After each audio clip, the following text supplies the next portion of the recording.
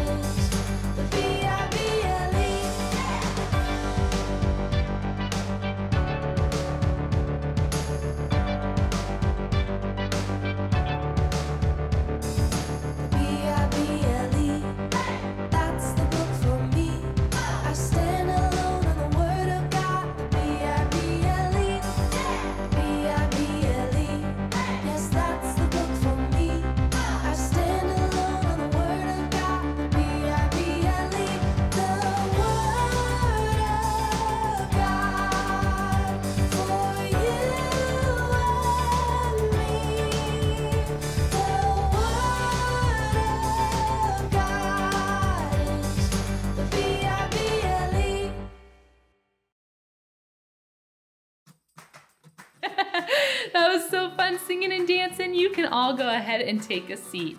You guys, we just sang about the Bible, and the Bible is God's special book for us. So let's go ahead and see a story from the Bible right now. It's the story of Jesus' baptism. So everyone put on your listening ears and your thinking caps, and let's watch our Bible story. The baptism of Jesus. Let's meet Jesus, God's one and only Son. Hey-o! He came to earth to save us, each and every one.